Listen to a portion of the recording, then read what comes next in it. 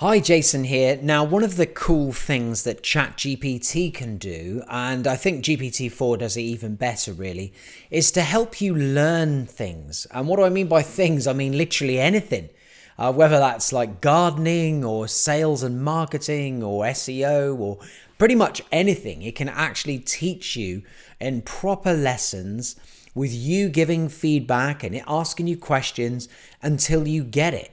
And it is an extraordinarily good teacher. So let's put it to the test in this video and we'll get it to create some lessons for us and teach us something. So first of all, what I'll do is I'll just send it an initial message just saying that I want to create some kind of a course on something and I want it to do a lesson plan. So let's pick sales and marketing, closing deals, that kind of thing as a thing that I want to learn. I want to get better at doing that. So we'll ask ChatGPT to get busy. Can you create a course outline that you could teach me for sales and marketing and closing deals? So off it goes. It's created its course title, which is Sales, Marketing and Closing Deals Mastery. I like it. Oh, it's a 12-week course, so I haven't got 12 weeks. This comprehensive course will provide you with the knowledge, tools and strategies to excel in sales, marketing and closing deals. Through a combination of lectures, case studies, group discussions and practical exercises, you'll learn the ins and outs of modern sales and marketing techniques. And it's got all of these different weeks here broken down, unbelievable different things, week 4, week 5, and it says 12 weeks. So it's just going to burn through and give us the whole lot here. It's super effective. Now, the other thing, obviously you could get ChatGPT to teach you all of this stuff, and I'm going to show you how to do that. However, imagine now how easy it is to create online courses. I mean, crazy. The online course business is a multi-billion-dollar industry, and now with the help of ChatGPT, you can churn out high-quality online courses in a record time. And you can give them away for free if you want to use them as lead magnets, or of course you can sell them. So it's just still going through all of the weeks. It's hit the last one. There we go. Week 12. Sales and marketing and technology. It's going to go through CRMs and everything. Really, really good course, this. Look at all this. Crafting and marketing strategy. So just for the purpose of this video, I'm going to pick one of these areas here and I'm going to get it to create a lesson for us, because this is just an overview of the actual course. But if we take a little look here, which one we're going to pick? Prospecting and, oh, there we go, cold calling and email outreach techniques. I'm going to pick that because that sounds like something that'd be really interesting to learn. Quite a tough job, cold calling, if you've ever done it. So I'm going to say now, can you create a lesson for the following course? There we go. Cold calling and email outreach techniques. Oh, the lesson duration is 2 hours. By the end of this lesson, learners will be able to understand the importance and purpose of cold calling and email outreach and sales. And then there's the, good God, it's literally breaking it down by minutes here. Look at this. Lesson outline. Introduction is 10 minutes. Cold calling techniques is 50 minutes. Unbelievable. It's just going deeper and deeper and deeper into each section. Now that was just one line of this that I picked, literally just that.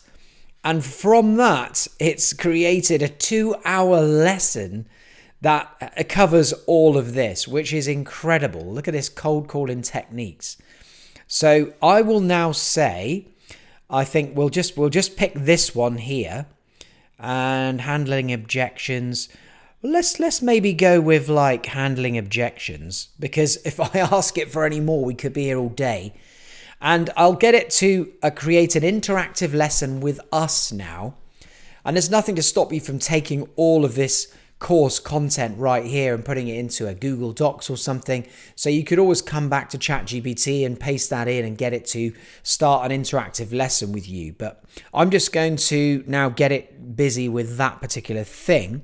So can you create an interactive lesson with me now that covers handling objections? And then we'll say, I would like you to ask me a question about handling objections, wait for my answer, and then give constructive feedback on my answer so that I may improve my handling objections. Here we go. Let's see what it says. Okay. However, yeah, that's fine. It says it's doing the usual. I'm an AI language model. I'm unable to provide real-time feedback in live interactive lesson. However, it's just going to do what I said anyway. A potential customer raises the objection. Oh, wow. Okay. So what it's done here then, it didn't really listen to me.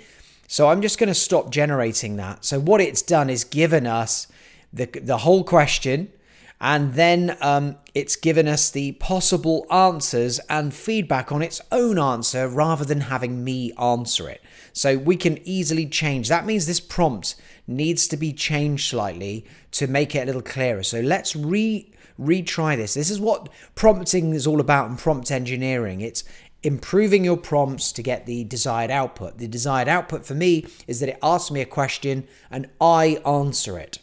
So what can we do to improve this prompt? Can you create an interactive lesson with me now that covers handling objections? I would like you to ask me a question about handling objections, wait for my answer, then give, let's have a look, and then give constructive feedback on my answer. I think that's actually a pretty good prompt, but let's make sure that it does it properly this time.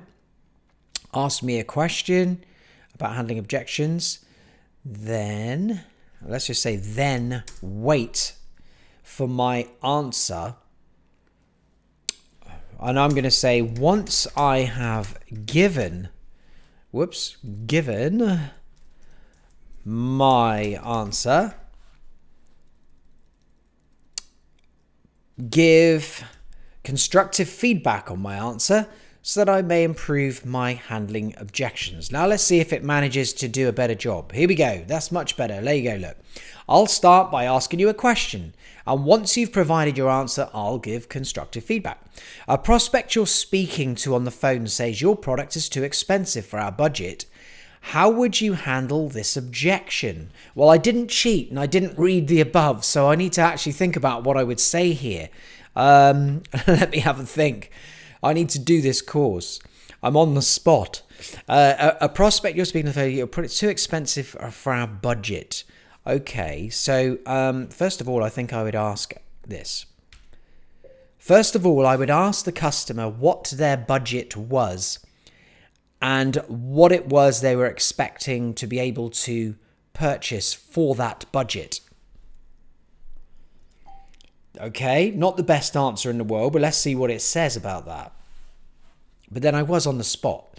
Your response is a good start, as it shows that you're taking the prospect's concerns seriously by seeking to understand their budget constraints. However, there's an opportunity to further address the objection by emphasizing the value your product offers. Next time, you could try the following approach. See, this is gold if you're really learning how to do sales. This really is so helpful. Acknowledge the objection. So I understand that your budget is an important consideration for you. And then it says, provide context about the value of your product. So it's designed to give significant value for our customers. And then mention specific benefits or features that directly address the prospect's pain points. Ask questions to better understand their budget and concerns, such as, like, could you please share your budget range and what you were expecting to be able to purchase for that amount? And then lastly, it says, depending on the prospect's response, you might suggest tailoring the product to better fit their budget, explore financing options, or schedule a follow-up call to dive deeper into the value of your product can bring to their business.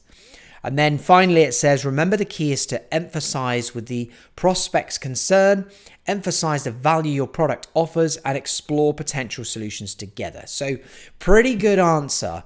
So what I could do now is literally just say, you know, can you, excuse me, can you give me another question? And also we can use this plugin right here, which is Talk to ChatGPT, which gives us a real feel that we're actually literally speaking to a teacher as such, albeit a little bit of a robotic one. So we'll press start right here now, and it's ready to go. So you should be able to hear this. In fact, yeah, hopefully you'll be able to hear this. We'll see. We'll see if it comes through on my speakers. I'll move it over a little bit. So can you give me another question? Of course. Here's another question for you. Question. A prospect you're emailing says, we're currently using a competitor's product, and we're happy with it. I would find out what the competitor's product was, find all of its weaknesses, and highlight them to the prospect and show them how our product could basically improve. It's so hard doing this on the spot. Constructive feedback. It's important to recognize the prospect's satisfaction with their current solution, but directly attacking the competitor's product might come across as overly aggressive. Instead, you can take a more subtle and value-oriented approach. Next time, consider using this approach. Acknowledge their satisfaction. I'm glad to hear that you're happy with your current solution. It's essential to have a product that meets your needs. Express curiosity about their experience. I'd be interested in learning more about what aspects of your current solution are working well for you, and if there are any areas where you think there's room for improvement. Highlight your product's unique value proposition. While I understand you're satisfied with your current product, our solution offers several unique features and benefits that differentiate it from others in the market, such as mention specific advantages or features tailored to the prospect's needs or pain points. There we go. So it's given us a really, really good load of feedback there that we could use to improve our sales ability and handling objections from people. So you can see how ChatGPT can do such a good job of teaching you, and the level of detail that it can put into a course or training is phenomenal. Absolutely crazy.